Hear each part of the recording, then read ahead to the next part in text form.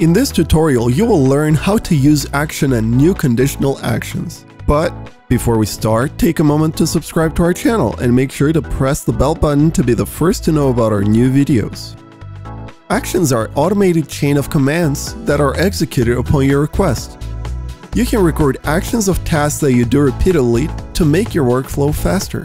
For demonstration purposes, we will show you how to add a watermark to your photo. Open a photo of your choice. Go to Window, Action. Click on the New Action icon.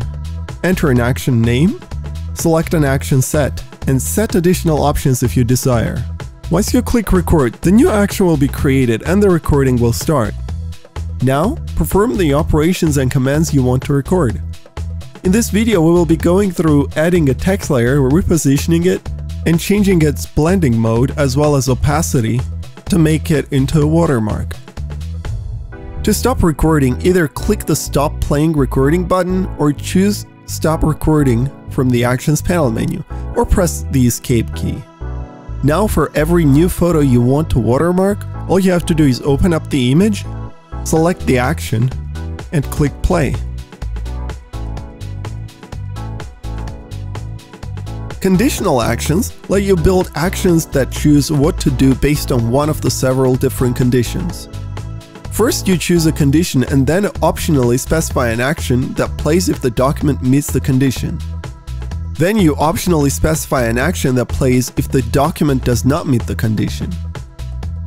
For this example, we will create a conditional action that will crop an image into a square for Instagram. If the image is square originally, then nothing will happen. To start off, you need to create two actions, one that performs the action, and another one that has the conditional trigger. Create the first one that just crops the image into a square.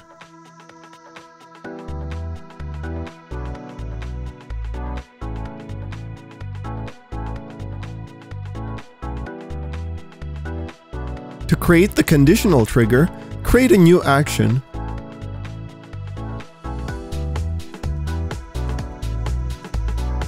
Go to Actions menu bar and click Insert Conditional. Choose If Current Document is Square and leave Then Play action as none, meaning if the photo is already square, nothing happens. For Else Play action, choose the action that you created earlier. Now click OK and make sure the newly created action isn't recording any more of your steps. Click Run to test the action. And finally, you can use actions to batch process your files. To do this, make sure that all of the files are in a single folder of their own. Choose File, Automate, Batch. In the Set pop-up menu, select the set that contains the action. In the Action pop-up menu, select the action that you want to apply.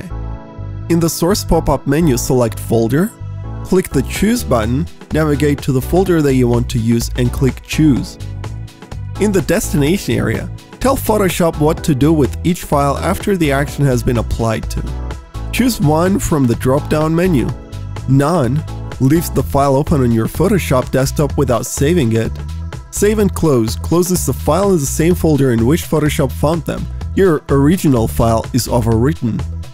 Folder saves the document in a folder.